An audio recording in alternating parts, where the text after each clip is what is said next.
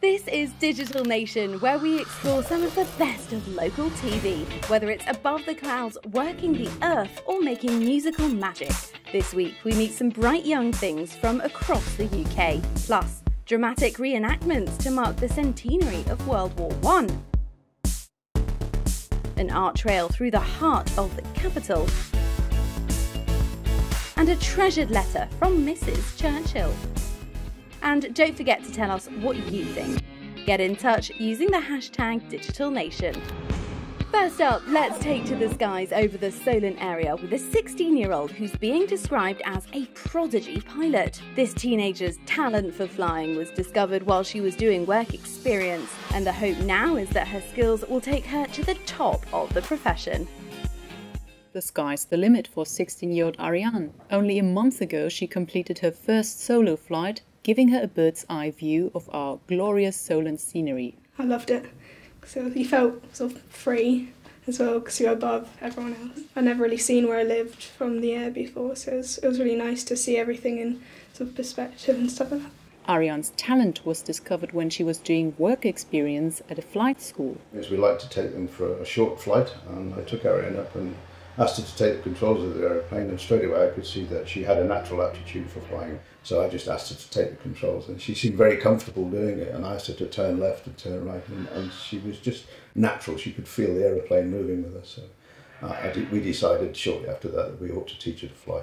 Well, I'd never been in a plane before then, and I'd always wanted to, so I thought I might as well come here and see what it's like. So I decided to come here, and I was here for 2 weeks doing work. Being as skilled as Ariane at such a young age is a rare thing, but it's also unusual to find a teenage girl in the captain's seat. Usually the boys that come to us have been learning to fly on flight simulators, to fly the aeroplane all over the sky, but Ariane didn't do that. She was able to control it very carefully and keep it within the limits of the aeroplane. It is quite rare to find someone with that skill at that age.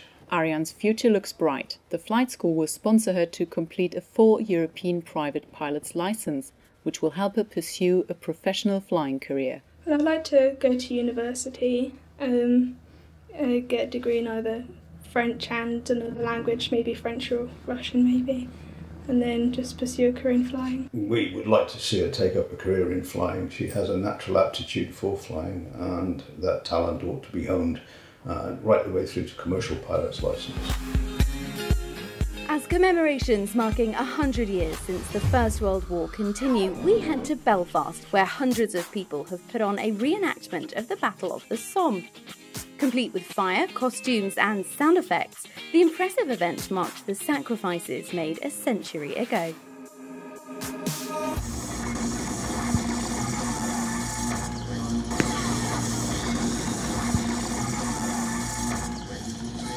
It's a historical event, a reenactment of the Battle of Somme. There was a lot of people from this area and other areas of Northern Ireland died the first day.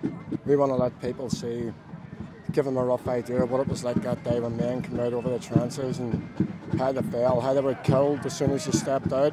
We're trying to remember the 36th Horse Division, the men from West Belfast and went. 100 years ago, our forefathers were sent off to war, not knowing when we're coming back. So we feel, I feel proud to try to remember those and make them proud of what we're doing today, remembering the sacrifice they made for us.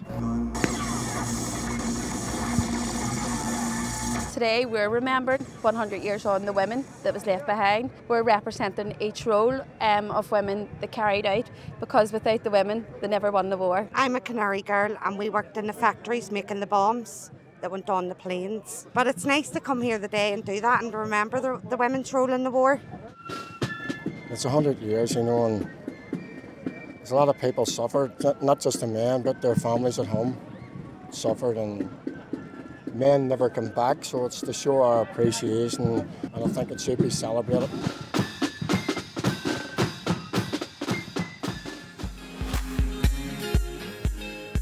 Let's head to Lancashire now and meet a 19-month-old with an incredibly rare condition. Clara is one of only 32 people in the UK with Smith-Lemli-Opitz syndrome, which affects cholesterol. Despite huge challenges, Clara is surprising everyone with her progress. Clara is one of just 32 people known in the UK to have her specific syndrome. It's quite rare. It's called Smith-Lemli-Opitz. They class it as a wide spectrum, so it can range from somebody with very mild to the point that they go to university and might have side effects, you know, little problems, or they can obviously be on Clara's side of the spectrum where it can affect everything about her, really. Born weighing just 4 pounds 7 ounces. It was 7 months of wondering why their baby was underweight and having trouble feeding before the family got a diagnosis. Her syndrome means she cannot produce cholesterol. She was a miracle, really, because they did say they don't know how she did as well as she did without the cholesterol. So really, the problem is because she's not producing any cholesterol, her brain is kind of starving. The diagnosis was that because of this, they don't know how she'll be. She might be stiff and floppy, you know, just not interacting. You know, it can be terminal. It just depends on each patient. And Clara so far is defying the odds. Diagnosed as high-end, her parents were advised she may not do much, but she's continued to surprise her specialist with laughs, rolls, attempts to speak, and now even trying to stand. Milestones really are finding her hands, putting her thumb to her mouth. It's the little things for us, I think, as a family, because you're told that they're never going to do anything. So the little things are massive to us. But recently she's just found her toes. So that to us is huge. And we want to get her to America because it's so rare over here. When we go to doctors, they tell us that they don't actually know much about it. They're open about it, and we'd rather that instead of going in thinking that we're being told everything that we should know. There's no charity for Smith-Lemli-Opitz, and nobody knows who it is, and nobody knows what it's about, and we just want people to know and let them see what a fighter she is. Clara's case is raising awareness among medical staff and students here in Lancashire of a resilient group so small they call themselves family. Oh, I'm very proud. That's the thing. It's a very hard syndrome to deal with, but I'm also very honoured to have her.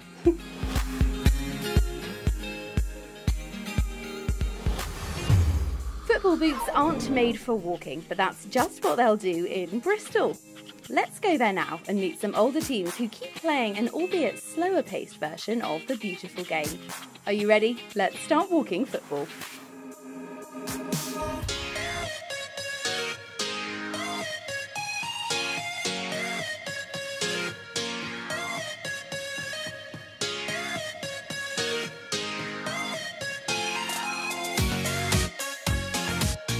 Is what it says on the tin, really. It's a slower version of the beautiful game, and it's aimed at over 50s.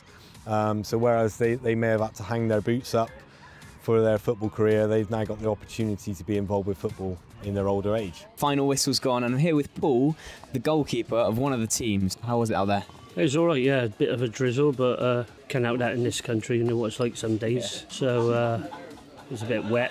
So I thought I'd put my hat on second half, keep a bit drier. But we won 5-4. Nice. He was winning all the way through, then he come back to 4 each. And then we scored in the last minute, so I'm happy with that, please. Yeah. So talk me through the basics then. So what are the rules? Are you allowed to slide tackle or anything like that? No slide tackle, no overheads, no inside the box. You could pass throw it to someone, they could pass it straight back to you again.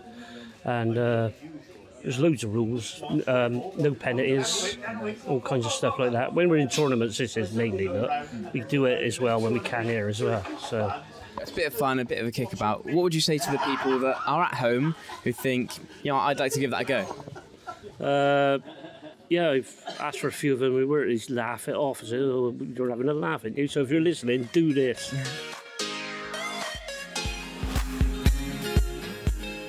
Let's run away to Glasgow now and meet some colourful characters from the world of the travelling circus. For these performers, the big top isn't just a job, it's a home and a way of life. A quick warning for the hot-headed among you though, don't try these tricks at home.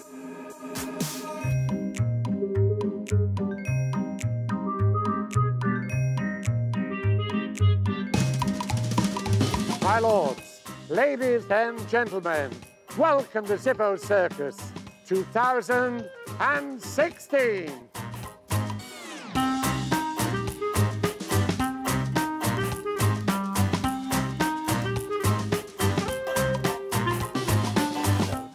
My dad was a farmer. loved circus, trained all the animals on the farm to do circus tricks.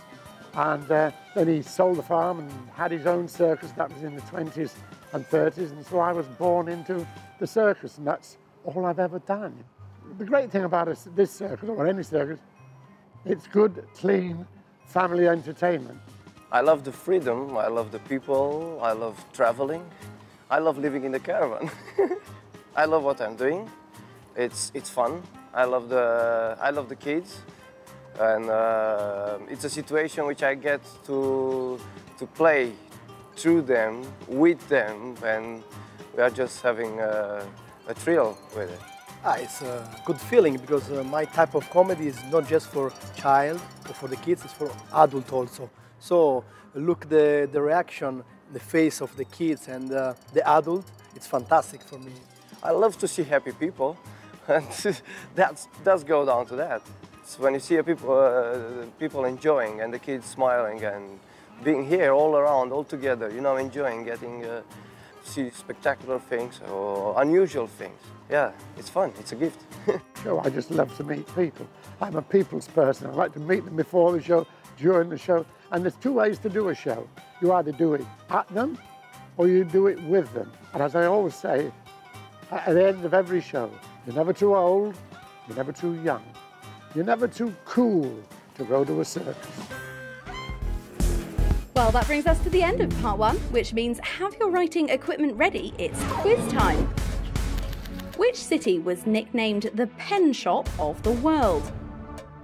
Was it A, Canterbury, B, Birmingham, or C, Wells? Please write your answer down now, I'll mark it after the break.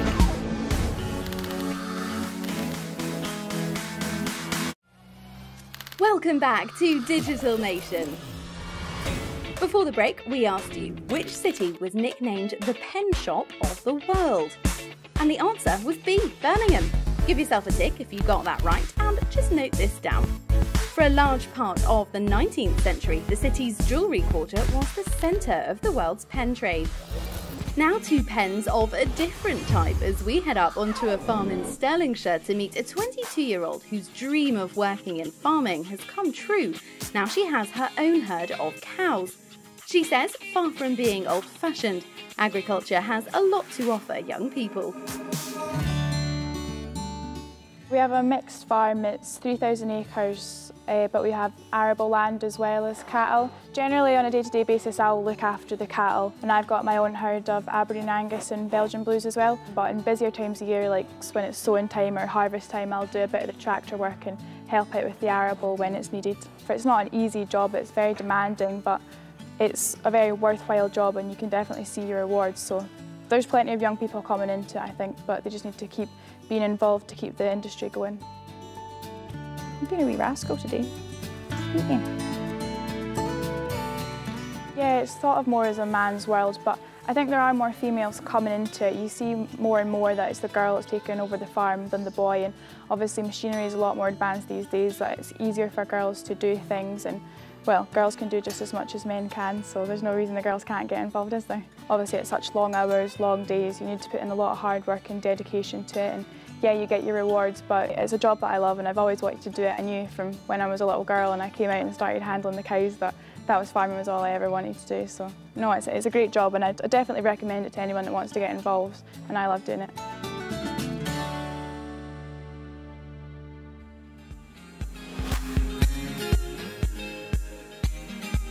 Think of the heart of the capital and you'll probably imagine traffic, tall buildings and a ton of people. But London's Square Mile has been transformed into an outdoor art gallery with tens of sculptures and other installations dotted around the city.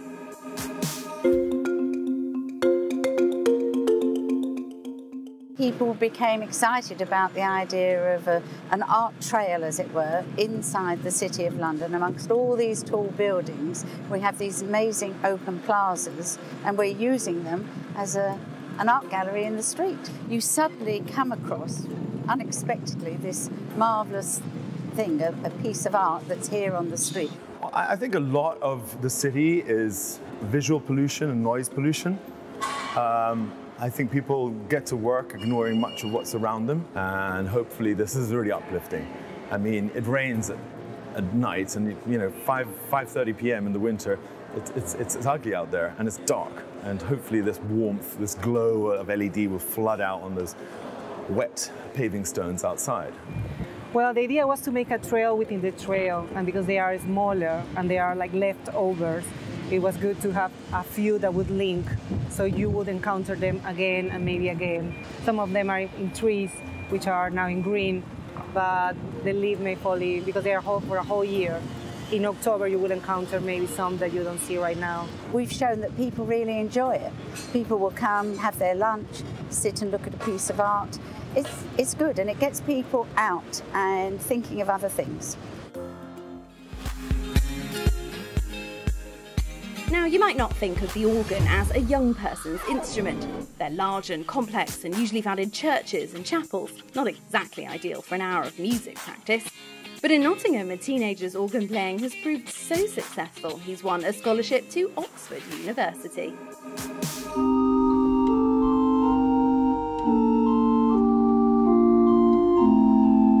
Matthew Gibson has just secured an organ scholarship to Oxford University.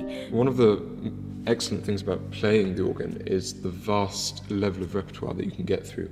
And also, of course, it's a marvellous instrument to accompany singing, and also to express oneself so clearly with such a wide variety of colour. The tradition of organ playing in this country is, well, of course it's worth keeping. I mean, we've got so many magnificent buildings, so many magnificent organs, that it'd be a shame to lose the use of them. Now, mastering the organ is not an easy thing. Pipe organs like this one use wind moving through the pipes to produce the sound. There are multiple keyboards to play and even a set of keys for your feet. Matthew has been playing the instrument since he was 11. A lot of people think it's really just a single sound, but what you can actually do is shape the sound so it can be quite pronounced, or indeed you can make it quite sharp, but also quite sweet as sort of a solo stop. Still to come, a puppet in denial, but first the surgeon who's a cut above the rest in Creative Kingdom. One of the foremost pioneers of 19th century surgery was James Barry, as you can see right here. Born in Dublin and moved to London, arrived in Edinburgh to study medicine in 1809 before becoming a qualified military surgeon. He served at the Battle of Waterloo, served in India, became Chief Medical Inspector in Cape Town, and performed one of the first successful caesarean sections in history. He also became the Inspector General for the entire British Army, had a falling out with Florence Nightingale in the Crimean War, and then a stint in the Caribbean, before becoming Inspector General of Hospitals in Canada. But it was only after death, in 1865, that the truth was revealed. James Barry was actually born Margaret Ann Bulkley and hid her true identity all her life, making her the world's first female surgeon. Proof once again that when it comes to creativity, innovation, and cutting the patriarchy, in Edinburgh Mint. To Cambridge now, where a letter from Winston Churchill's wife has been donated to the Churchill Archives. The thank you note has been treasured ever since it arrived on the recipient's doormat when she was just 9 years old. So what did a young girl do to impress the wife of a Prime Minister?